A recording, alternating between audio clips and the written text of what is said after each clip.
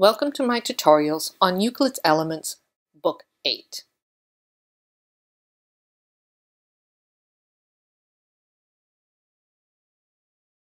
This video presentation is going to be on Proposition 2 of Book 8.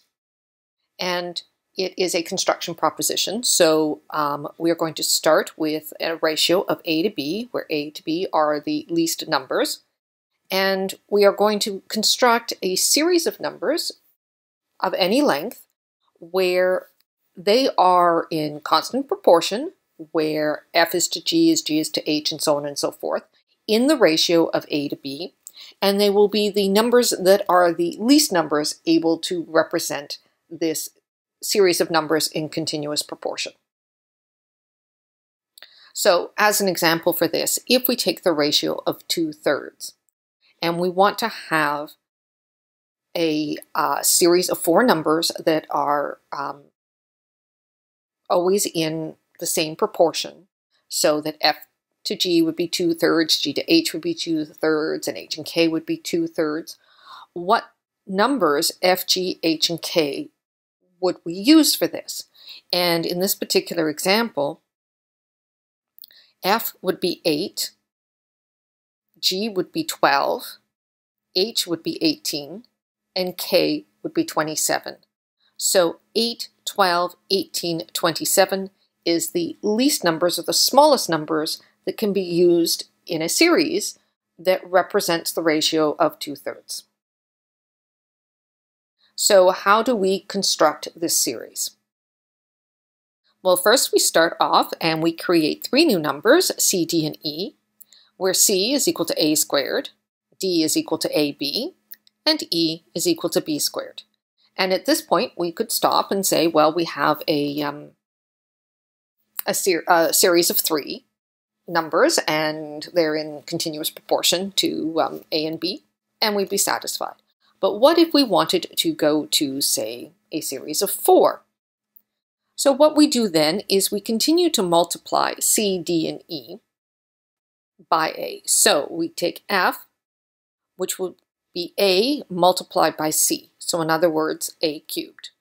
We take g, and that will be a multiplied by d, and we get a squared b. And we take e, and again we multiply it by a to get ab squared. And lastly, we construct the last element of the series as the last element of the previous one multiplied by b. In this case, we get b cubed. And in this construction and this proposition, it states that if we construct the numbers this way, f, g, h, and k are the least numbers, where f is to g and g is to h is to k, in other words, continuous proportion, where it equals the ratio of a to b. So to prove that this construction works, let's look at the proof. So first, we're going to show that everything is proportional. Now, c and d is a multiplied by a and b, so c and d has the same ratio of a to b. Likewise, d and e is b multiplied by a and b, so d and e have the same ratio as a to b. And since c and d and e are both equal to a and b, then they are also equal to each other. Now f and g is going to have the same ratio as c to d because it's just c to d multiplied by a. And f to g is equal to c to d, and c to d is equal to ab, so we have these equalities. Now g and h is just d and e multiplied by a, so again g and h has the same ratio as d to e.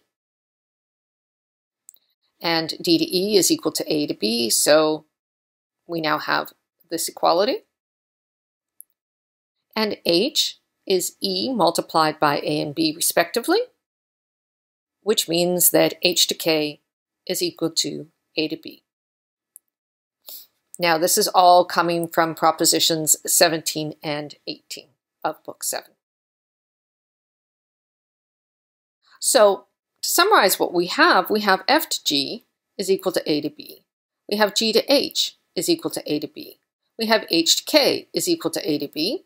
So I just rewrote it here on one line to show the continuous proportion f to g, g to h, h to k, and they are in the ratio of a to b. And a and b are the least ratio. That was, remember, we defined that as the starting point. So according to Proposition 22 of Book 7, that means that a and b are relatively prime. So if a and b are relatively prime, since c and e are just the squares of a and b respectively, then according to Proposition 27 of Book 7, c and e are also relatively prime. And similarly, f and k are also relatively prime, again because a and b are. So we have that f and k are relatively prime, f, g, and h, k, since f and k are relatively prime, and we have the ratio of f to g equals g to h equals h to k is equal to a to b, then according to the previous proposition of this book, in other words, Proposition 1 of Book 8, if f and k are relatively prime, which we have shown that they are, then they are the least numbers where f, g, h, k are in proportion and equal to the ratio of a to b. So thus we have constructed our series based on a particular fraction, and we've constructed the least numbers that satisfy the conditions.